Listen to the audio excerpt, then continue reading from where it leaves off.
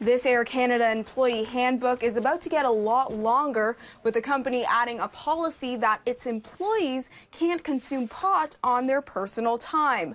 But they're not the only ones doing this. Calgary Police has also said no to pot outside of the job.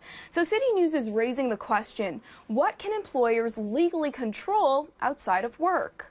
And it's not just pot. Companies are also making revisions to their employees' social media policies. Earlier this month, 2 Toronto firefighters were terminated over what they said on social media.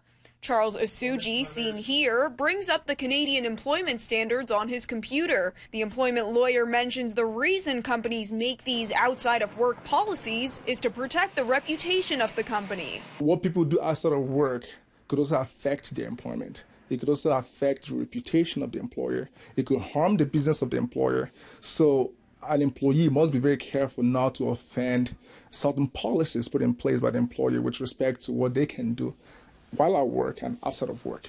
Asuji says employers have the right to enforce policies they decide to administer. So long as there is a clear policy in place by the employer, providing for what an employee can or cannot do, then the employer can actually prosecute and enforce those policies.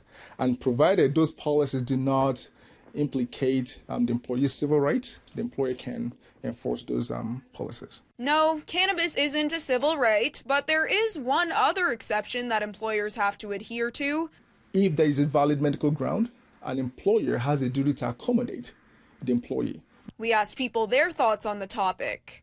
Keep people in check for cannabis consumption, just for safety purposes. I don't think employers should be able to control you outside of the job unless you're at harm to yourself or any other people. No, they shouldn't, because it's none of their concern what happens off the job site than what goes on in the job site. So if your boss says you can't pair a joint with that after-work glass of wine, the law will not be on your side. In Calgary, Brittany Rosen, City News.